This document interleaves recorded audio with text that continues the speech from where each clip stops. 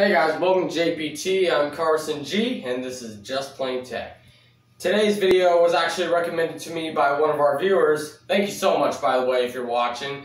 If you ever have a question or an idea or any reason to recommend a video to me, don't hesitate to do it, guys.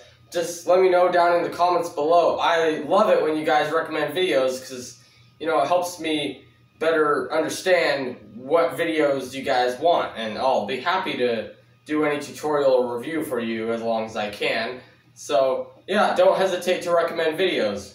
And this video that was recommended was how to install Puppy Linux on a USB flash drive. Not as a live CD, like as an actual computer that stores all your data that you can like take anywhere, basically.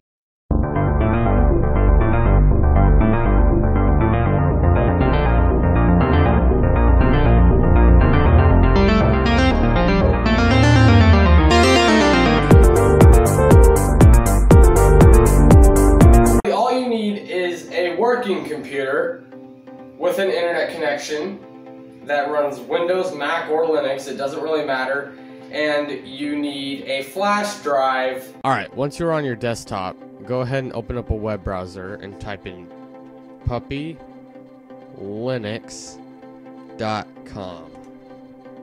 And once you're here, just go here to downloads, scroll up just a bit, and visit our download page.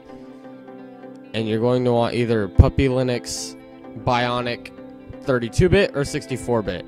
If you don't know whether your computer is 32-bit or 64-bit, it's probably 64-bit, so just use 64-bit if you're not sure. I'd recommend getting one of those. And down here it says download here, and it gives us a link. We're going to go ahead and click that link.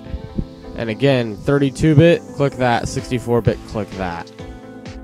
Alright, now, and just click the top ISO right here. And then it will download it, and we'll format it using a software called Etcher.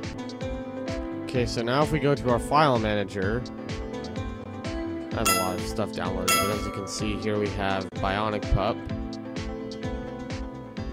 Now we'll go ahead and open up Etcher. We'll click Flash from File, and we will select Bionic Pup. Oh, here is where we need to plug in our flash drive. There we go. Our 32GB flash drive. And once this is done, you are going to take it out of your computer, shut down your computer, then put it in your computer, and then turn on your computer, and then it should work.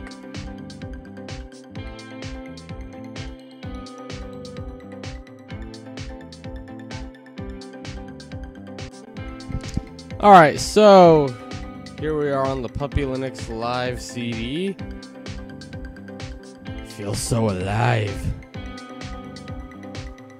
Okay, so now what we are going to do is we are going to go to System, GParted Partition Manager.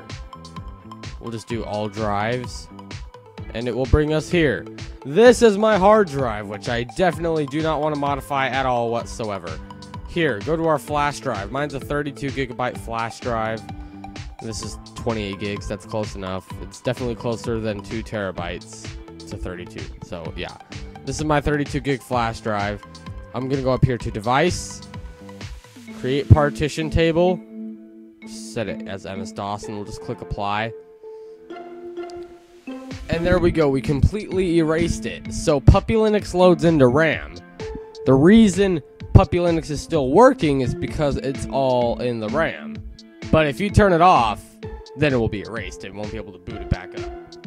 So basically, we're gonna fix that, but make it into a partition that we can store user data on. So we'll click New, and we will set the file system to ext2. Click Apply. Alright, so yay, all operations successfully completed. So we'll just do that. Now we can close this out.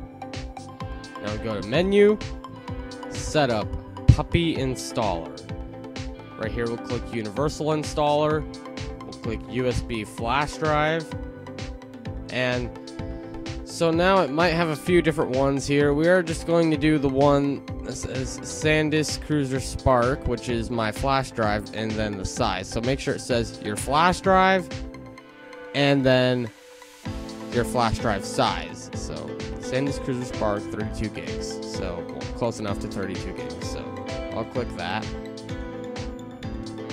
And here is where you double check. There should only be one partition, and it should be ext2. And double check the size. So we'll just do install puppy to SDF1. Okay. Now, here is where we need to select the Puppy Live CD ISO. Alright, so now we're going to go to menu, P mount. Now we are going to have to mount our ISO if it asks you to do this. So we already have it downloaded on our hard drive, so we're just going to mount our hard drive. Chances are you'll probably only have like 1 or 2 partitions, but I have a multi-boot on here, so I downloaded it on Linux Mint, which is on Dev SDA 7. So I'll just go ahead and mount that. And if we go double check home, Carson, navigate to where you downloaded it, and there we go, right there it is. So now I go to file system, MNT, SDA 7, home, downloads, and Bionic Pup 64. There we go, we can close that out now. Alright, oh, slight problem. It seems that partition SDF1 does not have its boot flag set, so we're gonna have to set that. We'll click here, GParted, and we will just right click this partition, manage flags, boot right here, we'll just click that. Now we'll close out. There we go, it's right there, so we'll close out GParted, and it says press enter key to continue. We're gonna do just that. We do want to wipe all files. So anything that's on your flash drive is now completely gone. Make sure you've backed up everything you want to back up. Obviously. Well, you already did that before you flashed it, but we're still going to, I don't know, just press a key like D or something and then press enter. Alright, now it says finished. Press enter key. There we go. So now you can reboot. Well, actually, first what we're going to do is we're going to do menu, exit, shut down. We will click save, administrator, continue. Alright, now we're going to want to select our flash drive, SDF1. Make sure it's ext2 and the same size as your flash drive. Normal. Okay. You know, and we can name it, whatever. And we will do yes, save.